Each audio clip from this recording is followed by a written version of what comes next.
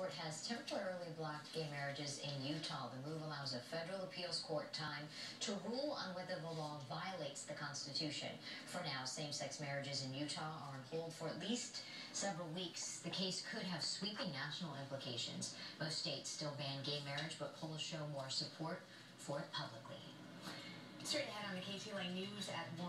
Incredible video of bull attack. One woman will never forget what she had to say about this horrifying ordeal.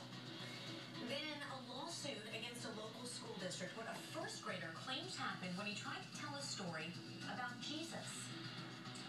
And the eyes of college football will be on Pasadena. We are live with why one of the coaches is battling a much tougher opponent off the field.